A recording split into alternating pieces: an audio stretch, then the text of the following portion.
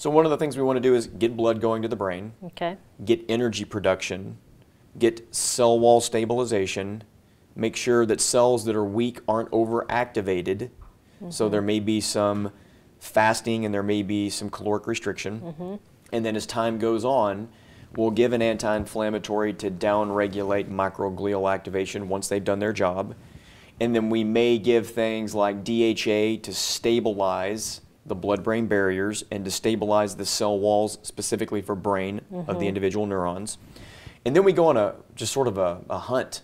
If your blood sugar is dysregulated, it can mess that story up. If you have infectious disease, it can mess that story up.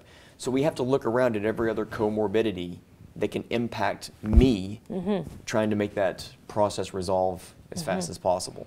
Yeah, I mean, this strikes me, the way you're describing it, as a very systemic approach. Yes. And I don't know if you keep statistics in your practice, but how successful would you characterize this approach to this sort of post-concussion syndrome or this delayed recovery?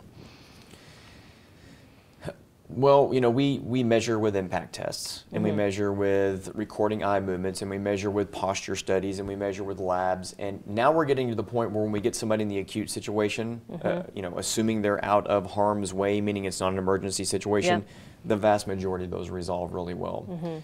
And now our patients that are considered post-concussive, they've had it for 6 months to 5 years. At least 75% of the patients are getting 50% reduction in symptoms within a week to 2 weeks. Wow, that's great. It's good. Yeah. It's definitely a start, and you know, we're getting better at it. Yeah. And we get better when we pay more attention to what like some of the other experts have to say, and then we integrate it into our treatment. And we get better at treating neurological syndromes, and we get better maybe at using medications. I mean, it really is the most multidisciplinary approach that I've ever seen treating head injury. Yeah, yeah, it really sounds like it.